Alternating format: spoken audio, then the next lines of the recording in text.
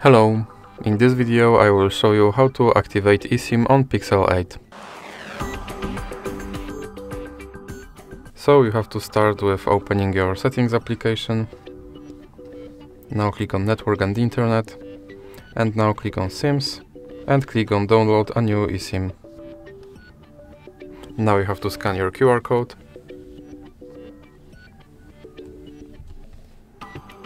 And now click Download. And you have to enter a PIN from your SIM starter.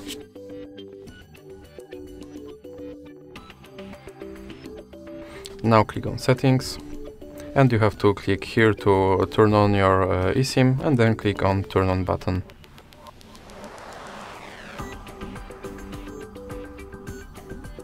And now your eSIM is activated, so that's it for this video.